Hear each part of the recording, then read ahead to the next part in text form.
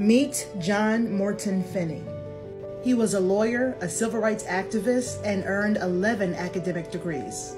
Not only was he in the U.S. Army, but he was a part of the Buffalo Soldiers in World War I. He was born a slave in Kentucky in 1889, and he refused to let that be his legacy. This man, he practiced law until he was 107 and didn't pass until he was 108 in the year 1998. This man lived his entire life under his own principles, and one of them being education. He says, and I quote, "I never stop studying. There's always lots to learn. When you stop learning, that's about the end of you." This is a black man that not many people have heard of.